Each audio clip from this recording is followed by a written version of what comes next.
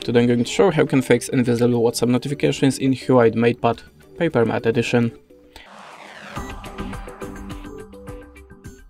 So if you don't see your WhatsApp alerts, start from the opening the settings, then look for the apps.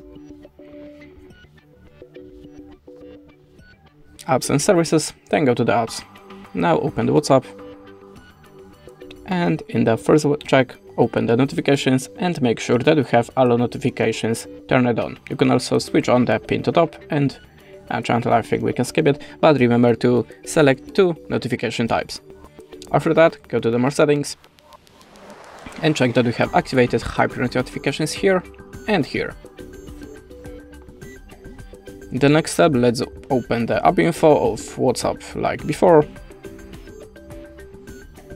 and go to the storage. Remember, before that, make the backup of your messages. If you have something important, click on the clear data and just OK.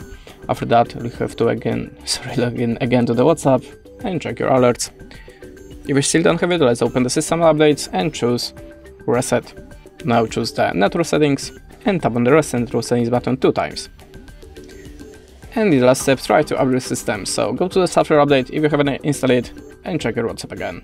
That's it. Thanks for watching and goodbye.